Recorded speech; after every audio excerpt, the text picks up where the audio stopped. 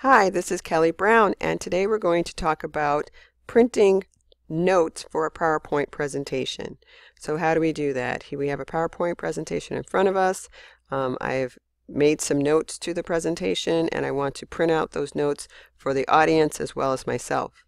First, a quick way to make notes for a presentation is if you go to the very bottom of your screen, in the orange bar that's at the bottom, you will see notes, the word notes. If you click on notes, you get a different view of your screen. You get the current slide, and then right below it, it says click to add notes. And I could just type in, "This is my title slide." And those are notes, and I can I could write as many or as little as I want. If I go to the next slide, again it says click to add notes. Here are some pretty flowers. Okay, now I've written some notes. I go to the next one. This one already had some notes, and I click on the next one. That one already had some notes as well. So that is how you would add notes to a PowerPoint slide. You can click on notes at the very bottom of your screen there. Okay. Now if I wanted to print out these notes, what would I do?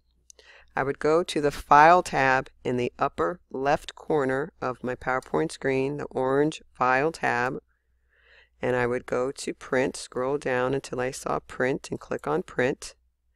And then under Settings, it says Print All Slides, and right now I have it say Note Pages, but your default will probably be Full Page Slides, where I would get the full screen.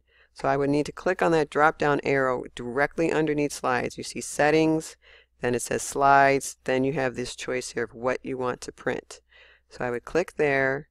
It has full page slides, and it has notes pages. If I clicked on notes pages, then what I would see is the PowerPoint slide with the notes underneath it. If I clicked next, I would see the next PowerPoint slide with the notes underneath it. And then the next slide again, the PowerPoint slide with the notes underneath it. So I could just print them out that way. Also, if I clicked under slides again, you have many other choices. I have an outline. I have one slide which just prints one. I have 3 slides which prints the slides with some lines next to it that people could take notes on their own if they wanted to. I have 4 per slide, 6 per slide, 4 per page, 6 per page, 9 per page, 4 again. So you have some choices on what you might want to print, but if you want notes, you would click on the notes pages and print them out.